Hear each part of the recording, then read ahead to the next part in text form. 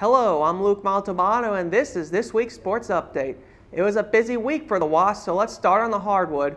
The women's basketball team hosted Randolph-Macon College on Saturday on Alumni Appreciation Day.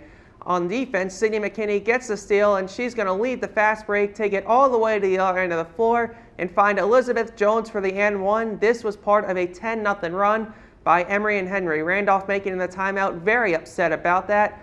And on the next play, former ODAC Player of the Year and All-American Kelly Williams gets a jump shot to drop.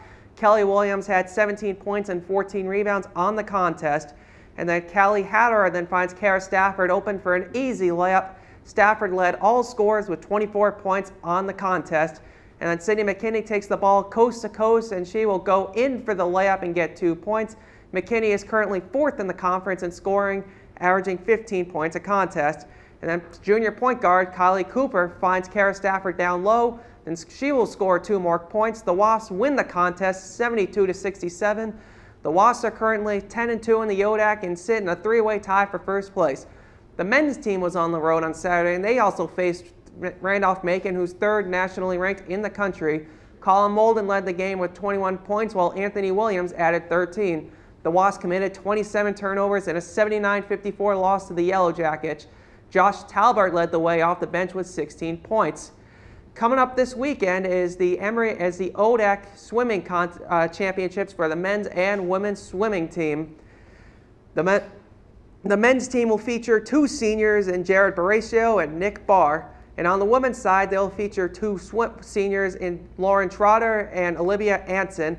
Anson will be on the set later on to join Cam Durr in this week's sports interview. And the men's team had 5 wins on the regular season, while the women's had 6. And the Wasps will feature 2 members of last year's All-ODAC team, and Olivia Anton and Kat Swigert. Last year, the men's team finished in 6th place in the ODACs, while the women's team finished in 5th. This year, the men are picked to finish 7th, and the women are picked to finish 5th. The first race is set for Thursday, February 6th at 6 p.m., while the final race is going to be set for Sunday, February 9th. And the winner will get an automatic bid in the NCAA tournament, which will be in Greensboro, North Carolina on March 18th. That will do it for this week's sports update. I'm Luke Montalbano. Let's now throw it over to Cam Durr for this week's sports interview.